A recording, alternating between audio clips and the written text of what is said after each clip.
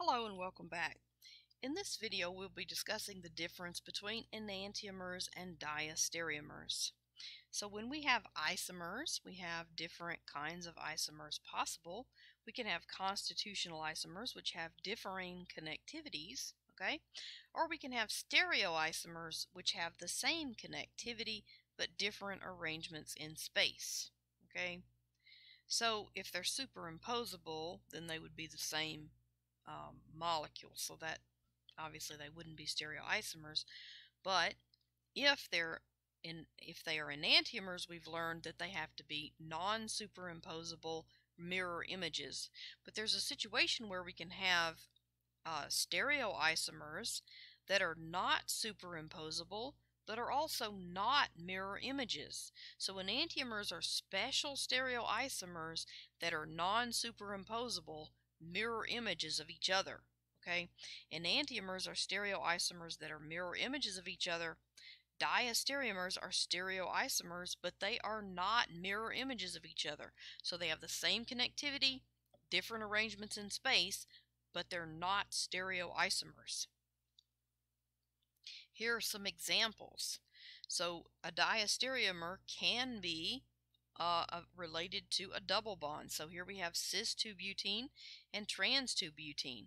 These guys are not mirror images of each other.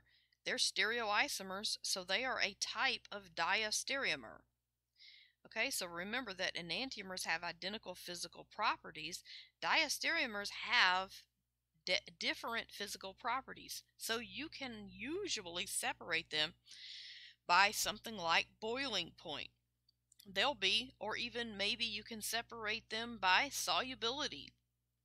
Sometimes the stereochemistry of a molecule can even affect its solubility to the point that it will become more soluble or less soluble in a solvent. So having different physical properties allows us to separate diastereomers but not enantiomers. Enantiomers can't be separated by simple techniques. So let's consider where we might see a diastereomer on an sp3 hybridized stereocenter. So let's consider cyclohexane, a cyclohexane derivative here. It's got three substituents.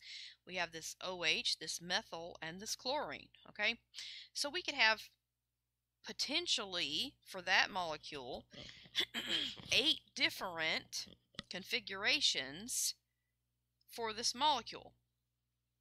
Okay, we can have all of the substituents coming out, okay, or all of the substituents going back. Remember, if we swap all of the wedges and dashes, we get the enantiomer. So these guys from these two are not the same.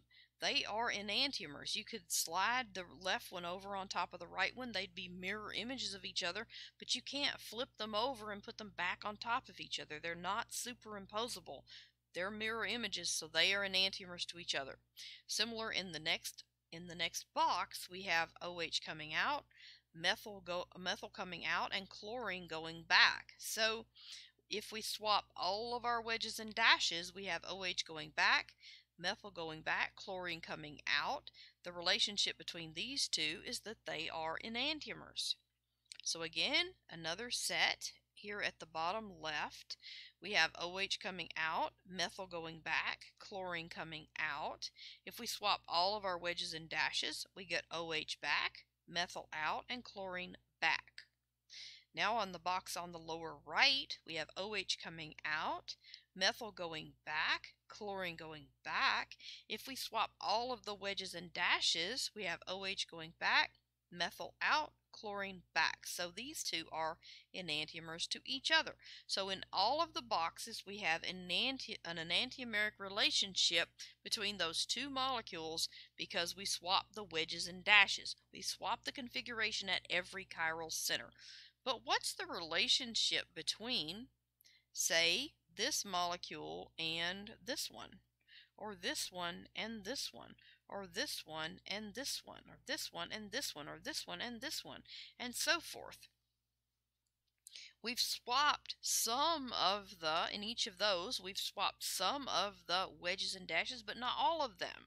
Okay, so that means that they are not mirror images of each other. They are what's called diastereomers. They are diastereomers to each other. So the enantiomers are in the boxes.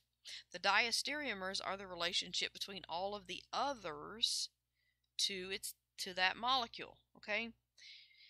So for 3 stereocenters, you get 8 possible stereoisomers, all drawn above. Okay, and we looked at the relationship between all of them. Okay. So these stereoisomers are comprised of 4 pairs of enantiomers.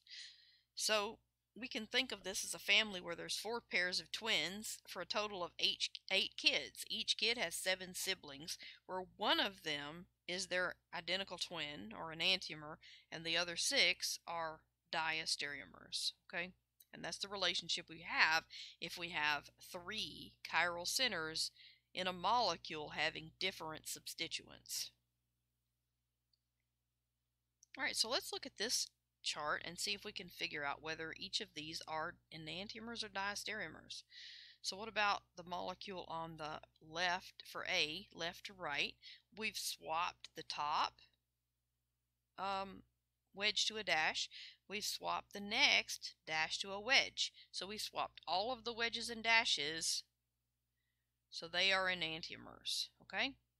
For B, we swapped the top one, but we did not swap the bottom one. So if we don't swap all of the wedges and dashes, they are diastereomers. Okay? For the next one, we've swapped. Oh, that was a little bit tougher, isn't it? What would happen? So we've got to do some rotating here, and this is where a molecule kit is going to come in handy. Okay, if you make a model of this, you can figure out. Let's rotate about that bond and draw the chlorine either on a wedge or a dash. Okay, so we've got a methyl on a wedge, we've got a hydrogen on a dash, and a chlorine up in the plane of the board. So let's rotate this where the chlorine is down here where the methyl group is. Okay, so can we do that? So let's rotate the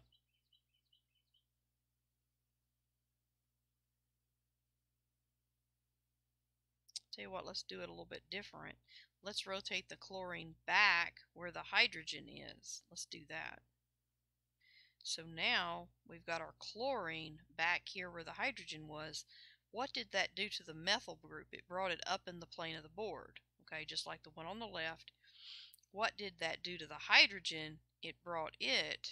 Now the hydrogen is coming out. Okay, so this in fact is the enantiomer. So sometimes we have to do some manipulation to see if we have enantiomers or the same molecule. Oh, I'm sorry, it's not the enantiomer. I got that wrong. The chlorine is swapped, right? But the OH is still on a wedge. So this is not the enantiomer. Not writing here. This is not the enantiomer. These are diastereomers to each other. Okay, those are diastereomers. So can we make some analogy of how the stereoisomeric relationship is related to the number of chiral centers that we have? Okay, the maximum number of chiral stereoisomers, I'm sorry, that you can have for a chiral center is 2 to the n, where n is the number of chiral centers. Okay, so if you have 1 chiral center, you can have 2 stereoisomers, which are going to be a pair of enantiomers. If you have 2 chiral centers, that'd be 2 to the 2, which is equal to 4 possible stereoisomers. Okay, if you have 3 chiral centers, that's going to give you 8 possible stereoisomers like we saw previously, and so forth. So the maximum number you can have is 2 to the n. Now if some of those substituents on those chiral centers are the same, you may not have that maximum. Okay, so for cholesterol we have 8 possible we have 8, chiral centers. 2 to the 8 is equal to 256 possible stereoisomers because there are 8 chiral centers. Now that doesn't actually happen in the biological system. In your body, you only produce 1 enantiomer of cholesterol exclusively. But there are 8 chiral centers here giving you 256 possible stereoisomers for cholesterol. As we move on in this chapter, we'll discuss stereoisomers even further.